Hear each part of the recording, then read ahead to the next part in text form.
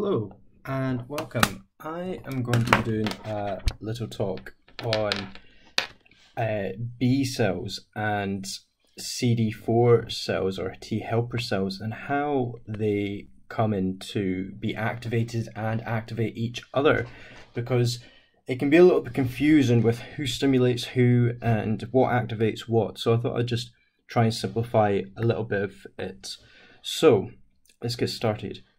So we have our antigen presenting cell here, which could be a macrophage or a dendritic cell, or even some other sort of antigen presenting cell, which, as I will explain, can actually be a B cell. Now, it will find a T cell, it will migrate to lymphoidal tissues, so it will end up in the lymph nodes or something, and it will interact with the CD4 cell here, and it will find one which will recognize its antigen that is presenting. Now remember, the antigen here is part of a pathogen or even an intracellular part of an intracellular protein or something like that of an infected cell, which has been processed in the antigen presenting cell and has been displayed. Now the important thing is that it is displayed on a major histone compatibility 2 molecule, and this is very important that it's MHC2, because this is what the CD4 or T helper cell, just so we're on the same page, will recognize. So the T helper cell will recognize the antigen on its T cell receptor, and if the molecules fit and they arrange, then we're good to go. These will then connect and there will be a stimulus. Now, I mentioned that it has to be the MHC2, and that is because where the T helper cell gets its CD4 name from is because it expresses a CD4 protein which recognizes the MHC class 2. This will then trigger a first stimulus. This is the first port of call for everything, and there will actually be an intracellular cascade that will start, and this is through the action of CD3 proteins that are intracellular, and this will go on to start to activate the T cell. However, this is not enough by itself. There needs to be further stimulus, and this is to avoid unwanted activation of the T cells. And the way that this occurs is there's a few proteins that are involved, but these are the main ones that really need to be talked about. So the antigen presenting cell will express a protein called B7-1, and you also get B7-1-2, and this will be recognized by a protein receptor called CD28, which is found on the T helper cell. And when these two come into contact, there is a secondary, oops, not working. There's a secondary stimulus here. Secondary stimulus, and this is very important for this to occur, because if there is not this connection with the B7 protein and the CD28, then this will not influence the intracellular cascade that is going on to affect the DNA and such like that, and cause upregulation of certain proteins and interleukins for the T cell to differentiate and proliferate. Now, another important thing that should be mentioned is that when these go down and work on the DNA, this will then start to express interleukin 2. And at the same time, the T cell will also produce an interleukin 2 receptor. And it actually causes it auto-stimulates. So it's an autocrine reaction. And this will further promote and develop the T cell to become activated. Okay, so we very briefly went over the fact that an antigen presenting cell turns up. It has to be displaying the right type of antigen on the right type of protein, which can be recognized by the T receptor and the CD4. There then needs to be co-stimulation. That's the co-stimulation of other proteins, namely B7-1 or 2, which is picked up by CD28 receptor, and also then the T cell will then start to produce interleukin-2, which will self-stimulate. Now, what does the T cell go on to do then? Well, as you may remember, the T cells go on to have two effects. They will activate B cells, which will be the humoral response, and they can also differentiate and carry out the cell-mediated response. So two pathways will happen from the activation of the CD4. Now, I'm going to talk a little bit about what is happening at the humoral response, because it's kind of self-explanatory. What happens here is that the CD4s will differentiate and activate, further activate natural killer cells and cytotoxic T cells, which will enter systemic circulation to go fight the pathogen there and eradicate the pathogen appropriately. But what about the humoral response, where it activates B cells? Well, I've done a little diagram here, and I'm going to talk through this. And what I want you to do is I want you just kind of ignore this just now. Ignore this side, because this is where the B cell actually comes into contact with the antigen first. What we're talking about is what has happened here. We've already seen this. This has occurred. This has all occurred further up that we had talked about.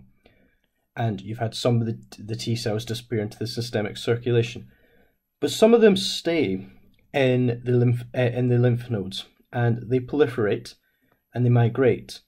Now, normally T cells are found in the paracortical area, and this is because they're continually secreting something called the CCR7 protein, and this promotes T cells to stay in this area. It keeps them around here. But when they're activated, they actually stop secreting this. They start inhibiting this. And what they then start to secrete is something called CXCR5. Now, what this does is this actually promotes migration. Promotes the migration of the T cells. And it promotes the migration of the T cells towards lymphoidal tissue. And the lymphoidal tissue is where the B cells are. Now, then what the T cell has to do is it has to come into contact with a B cell, which recognizes the antigen that it is now displaying, the antigen that it is been stimulated by. And this is actually quite an amazing feat for this to occur. I mean, just for the antigen presenting cell to find the CD4 cell is quite amazing. But then for this T cell to then go on to find the right B cell, because there's hundreds of millions of these passing through. And this is where these proteins, these chemotactic proteins, come into play and are very important, is because they will drive the T cells into the B cell area and promote the migration. And this will further encourage or increase the chances of that T cell meeting that particular B cell. Now, on this, I've noted that this has interacted with what I've actually drawn here is a major histone compatibility molecule. But if the T cell is activating the B cell, it actually activate via the antibody. It will be the antibody that recognizes the antigen. So it's the other way around. And I'll quickly talk about what happens when the T cell activates the B cell. Is the B cell, it then recognizes, it would actually occur here, ignore this picture, ignore all this just now. What would happen is the B cell would recognize this being displayed by the T cell, okay, this antigen. This would then cause the B cell to start upregulating a particular protein, and it would upregulate a protein called CD4, a receptor, called CD40. And then what the T cell would do is the T cell would then stimulate something called CD40 ligand, which would bind to it. And this will activate the B cell. It will become activated and ready, and it will start to proliferate and differentiate, and also differentiate. The T cell will then also give off particular growth factors, namely interleukin-4, which drives proliferation, and interferon gamma. which will be picked up by the T cell. And these are important because not only are they driving the proliferation, but they're also promoting the heavy chain isotype switching of the antibodies. Switching, sorry, getting a bit confused there. Because if you remember, the B cells display A and D. I'm sorry, it's a complete lie to you. They express M and D antibodies, and these then need to change into their other antibodies through the heavy chain isotyping, which would then move to IgG, IgE, and IgA. I think that's the order that they go in. And so to promote this differentiation is due to the expression of these. And then, of course, when the B cell gets activated, it will move into become plasma cells. So they will continue to produce these antibodies, and then they will also move into become memory cells, the ones that will remain in your system and launch a humoral response much quicker if exposed to the same antigen. Now, what happens if the B cell is the one that comes into contact with the antigen first? And this can actually be quite common because B cells are very good at coming into contact with the antigens. They can pick up even in low concentrations in the serum of the antigen. The B cells are very good at picking it up. And this is what occurs here, is that the B cell has recognized it and it starts to become activated. And it's just the opposite to what happens over this side, is that B cells are usually excreting CXCR5, and then they start to inhibit that, and then they start to secrete CCR7, and this promotes their migration out. And also the CCR7 then gets caught into the T cells, and the T cells start to migrate as well because they're attracted to this, and eventually they will bump in and the same interaction occurs.